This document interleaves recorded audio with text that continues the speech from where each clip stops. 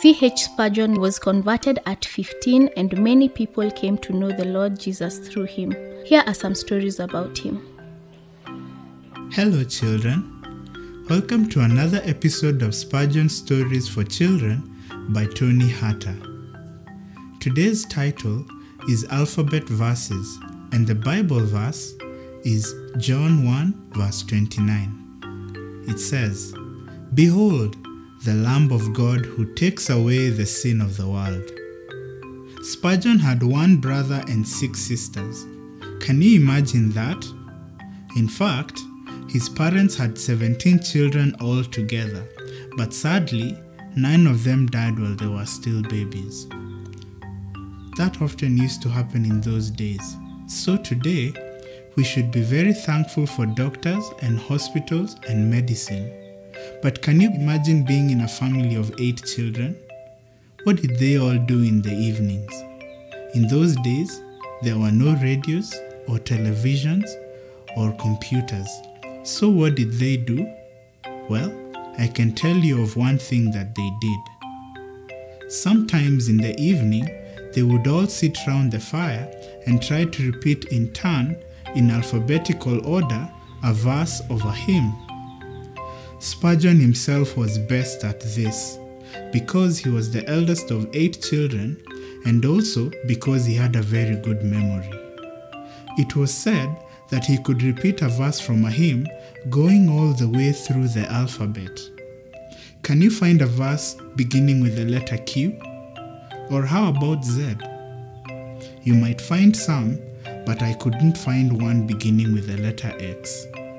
Maybe they were allowed to cheat just a little, because there are some hymn verses that begin with X, like "Exalt thy precious name," or "Expecting I may someday come." At least they sound like the letter X, don't they? One of Spurgeon's sisters was always pleased when they got to the letter N. She knew that his favorite verse began with that letter, and she would always ask that he should say it, even if it was not his turn. This was the verse he would quote: "Now will I tell to sinners round, what a dear Saviour I have found.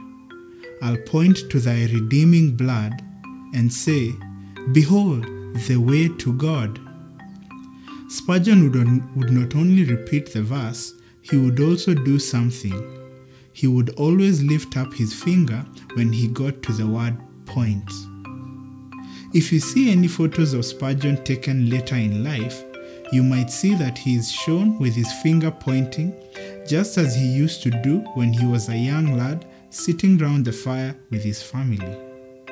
Maybe John the Baptist pointed with his finger to the Lord Jesus Christ when he said, "Behold, the Lamb of God who takes away the sin of the world." John 1:29.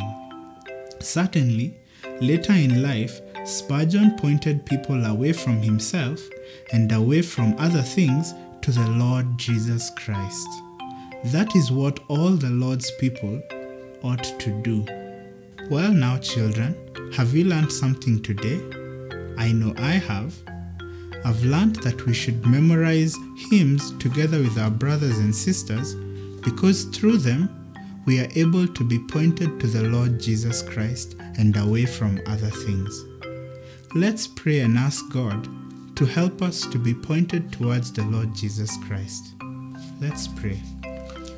Our Heavenly Father, we thank you this day because we have learned the important lesson of hymns. Help us together with our brothers and sisters to memorize them and help that through them we would be pointed to the Lord Jesus Christ. I pray this in Christ's name. Amen.